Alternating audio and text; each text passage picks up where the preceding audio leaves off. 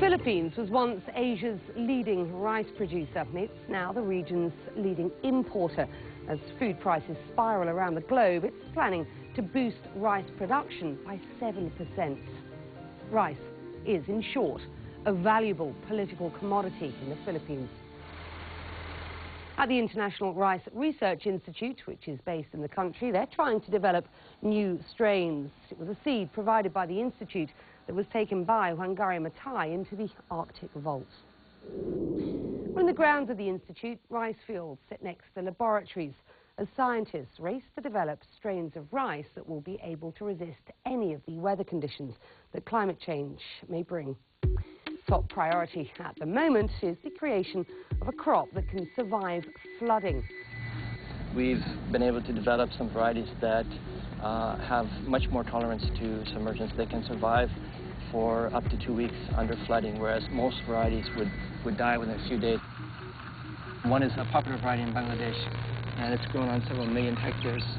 And this is a country which has a lot of flooding problems, and so we think it would be very desirable for them to have a variety that's just like their favorite variety, only it's tolerant to submergence. The work is being overseen by Robert Ziegler, an American Peace Corps veteran who's been at the forefront of the movement to apply scientific solutions to help the poor and hungry.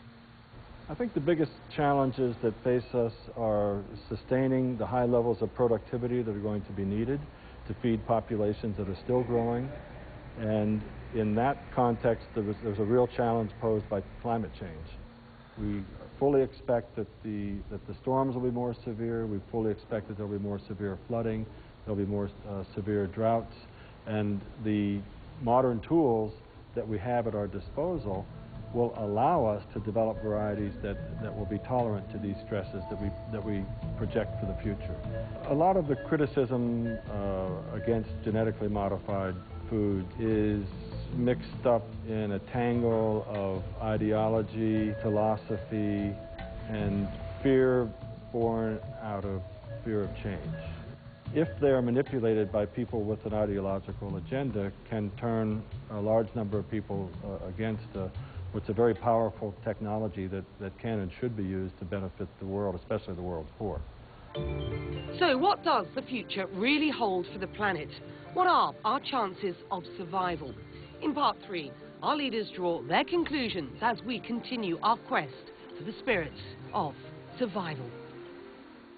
The Spirit of Survival, in association with Allianz, financial solutions from A to Z.